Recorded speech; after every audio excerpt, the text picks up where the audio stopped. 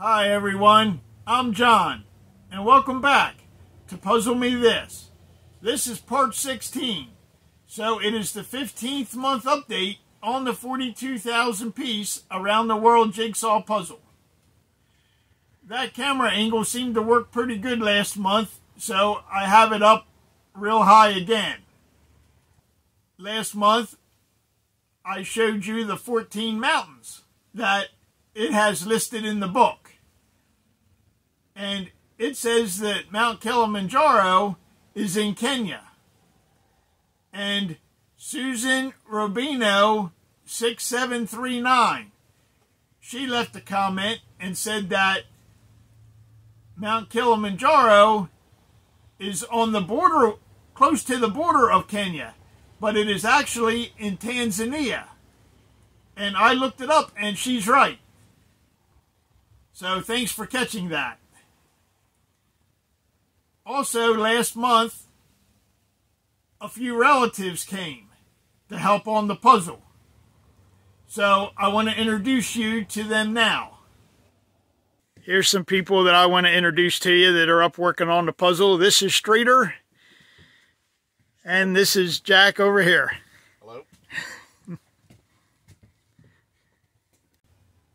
And Jack, he would pick up a piece and then look through the posters and then walk over to the puzzle and put the piece in. And the first time he did that, we all laughed. But he just kept doing it. And while they were here, they got a good many pieces in. So hopefully they can come back again and spend some more time working on the puzzle. Every time I tell you my total hours that we've spent on the puzzle, I think of Crazy Puzzle Chick. Now I have her linked down in the description. I think she's right at the very bottom of my description if you want to check her out. She's working on the 60,000 piece Dowdle puzzle. And she mixed 57,000 of those 60,000 pieces. And she has all kinds of statistics. How many pieces she put in this month, how many total pieces she's put in, the percentage of the puzzle she has complete, a whole bunch of statistics. And I wish I had them to give you, but we didn't keep track of all that stuff from the beginning. So all I have to tell you is how many total hours we've spent on the puzzle so far. And as of this month, we are at 2,790.5 hours. So 2,790 hours of total time spent on the puzzle so far. So I have just a couple things for the cardboard part to show you, and then we'll get to the part of what's on the table. Okay, I don't have too much to show you this month as far as cardboards again. They're all pretty much the same. I did go through and organize a couple of the categories. You can see the yellows. I have one less cardboard of yellows and not too many pieces on the cardboard on top. And some of the ones on the end there that are pieces we've been picking out that we think we recognize, and that was getting to be a pretty big pile that we couldn't find where they went. So if you'll notice, there are quite a few more little cardboards on the empty stack. We had talked a few months ago about the patterns of the pieces. And we had talked about the little tabs and holes with the bigger pieces going up and down. They go up and down every 37 pieces. And there's 2 rows that go across. Actually 4 rows, 2 at 27 pieces down and 2 at 27 pieces up. And they have the little tabs and little holes. And Mom has been wanting to pick them out for quite a while now. And I was kind of hesitant to do it just because of the cardboards we had sitting over there on the pile of stuff that we recognized, and then it just sat there. And say you were doing a old building, you would have to look through the old building cardboards and all of those cardboards, because it could have been on there someplace, the pieces that we were looking for. So I was kind of hesitant to do it, but it seemed like a good idea. So we did this month. We went through, Mom did some and I did some. We went through all the cardboards and we picked out all the pieces that have the little tabs. Like this one has a little hole, this one has a little tab, and they fit together if you go down 27 pieces and then come up 27 pieces. And these are the ones that go up and down. A lot of them are bigger pieces, and they'll have a little hole or a little tab. And Mom and Dad have a string. I don't know if you can see it there or not. They have a string with a weight on it. Down here, it has a bolt on it. And it's a string that runs the whole length of the table. And what they'll do is, you can see, these are the little holes and little tabs. It's hard to see in a rougher pattern, but the little tabs and little holes run all the way down through, and then they'll do it down here too, and right here is the little tabs and little holes. And so they have their string there, and they go up and down through there, and then they'll move the string over so that they can easily find where that row is. And they go through with the cardboards and try to put those pieces in.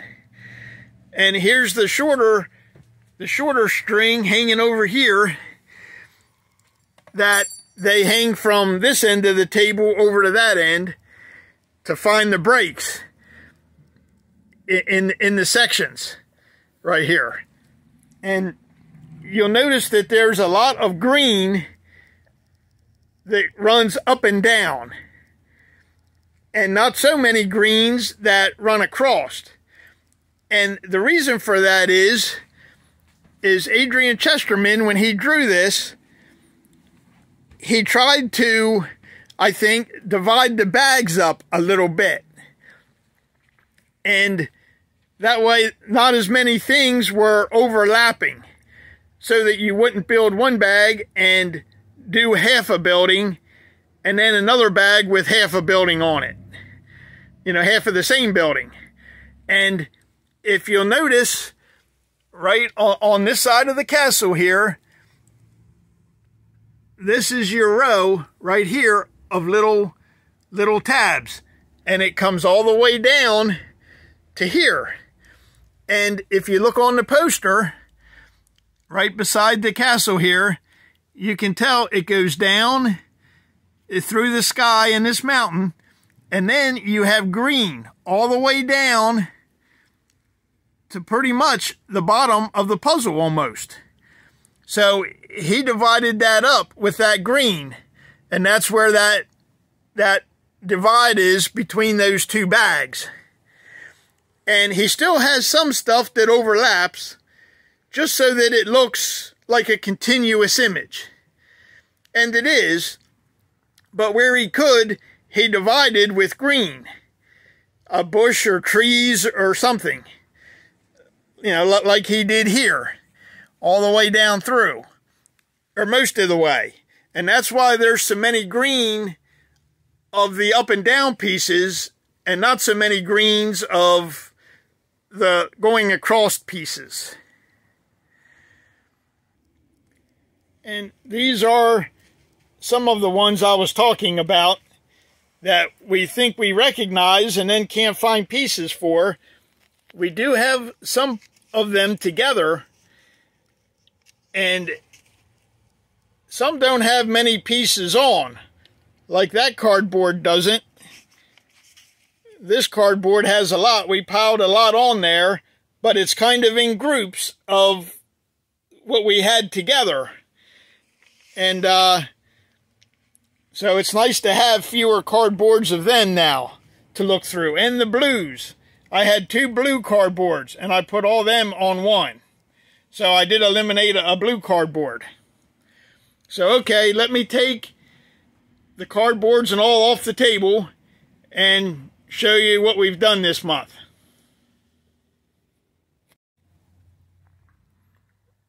Okay, I have the cardboards and all off the table.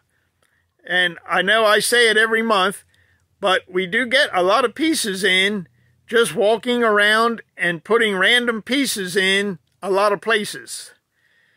So hopefully we'll be able to tell at the end of the video that we've made some progress and things are more filled in.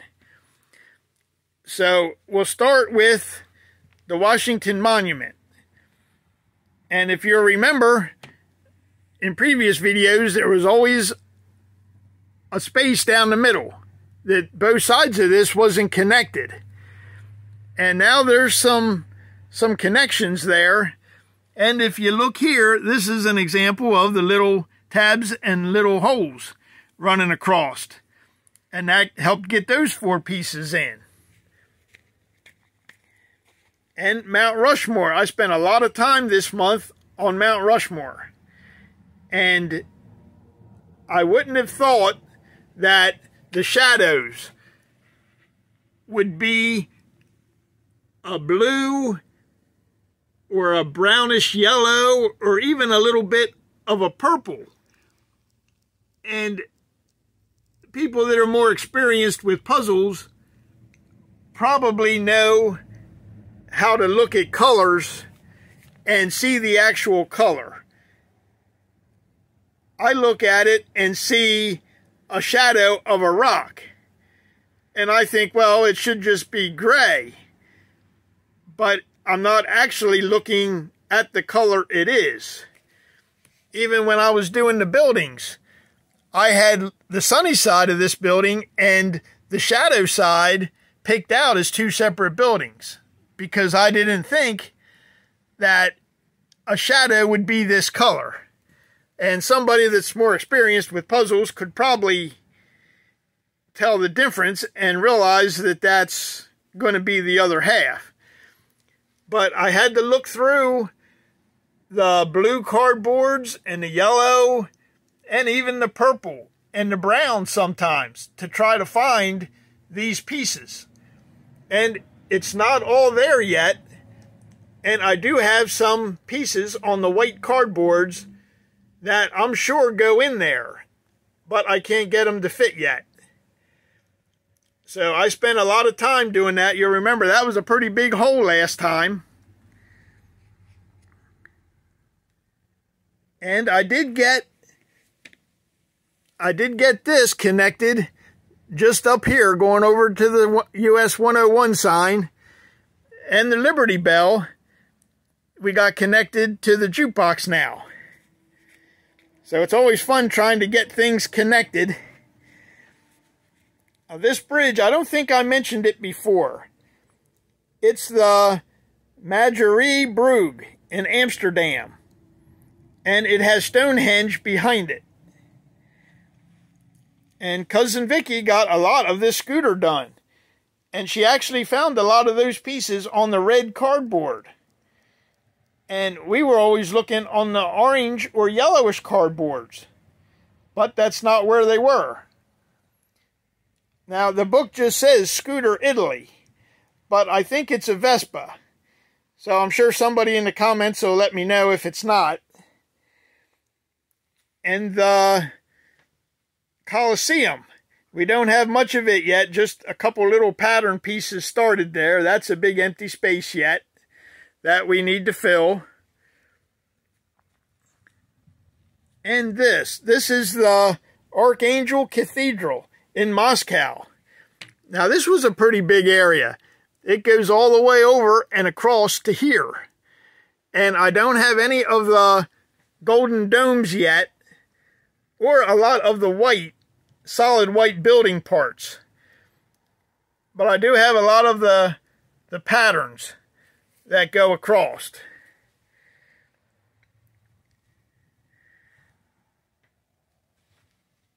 And this is the Elephant Tusk Archway.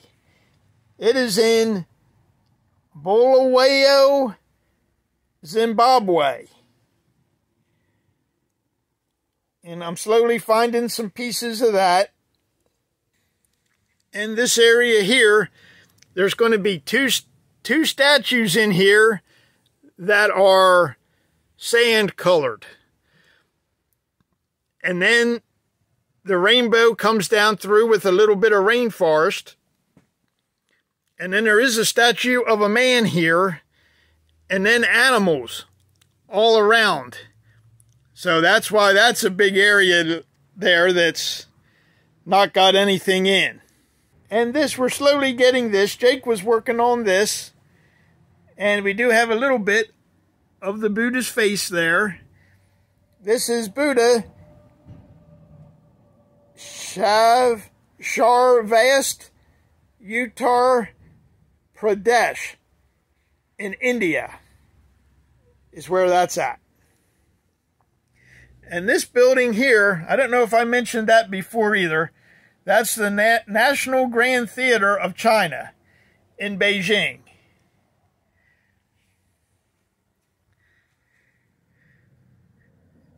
And a lot of this, I think, is still the same. We did add a lot of pieces to different things. And this, no, I mentioned that last month. Never mind. And so, oh, this is a, I don't have too much of it yet. I don't know if you can see it or not. That's a dingo.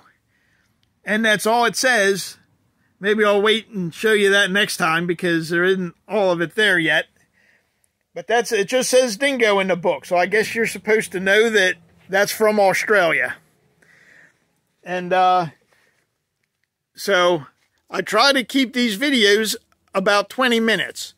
I'm afraid any longer than that, and you all will fall asleep on me. So if it's not any longer than 20 minutes, when I edit it, I'll show you the last 3 times that we walked down through. If it's longer than 20 minutes, then I'll just show you the last 2 times.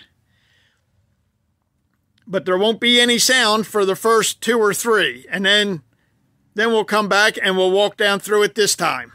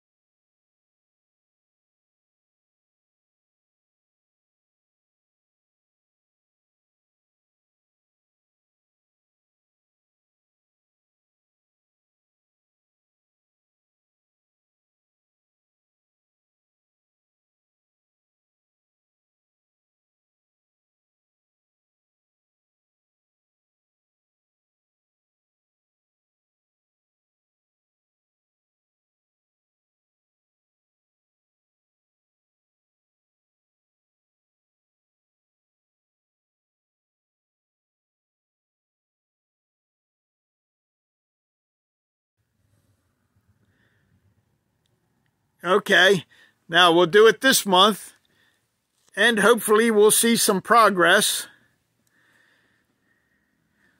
There's still some empty spaces, but I think things are getting filled in a little better. We do have some pieces just sitting on the table that we think are where they will go. Sometimes Mom goes through and cleans a lot of them off just so we can tell what's done and what isn't. So it might look a little more done now than it was, but I think it is at least 2/3 done. I don't think it's 3/4 done yet, but I think it is 2/3. If right here is the 8-foot break right up through here. So if everything on that side put together was over here, that would be 2/3 done. And I think that would work. I think it's at least 2/3 done. So I think we're making progress. So okay, that's all for this month. And I really do want to thank everyone so much for taking the time to watch. And until next time, go put your puzzle together.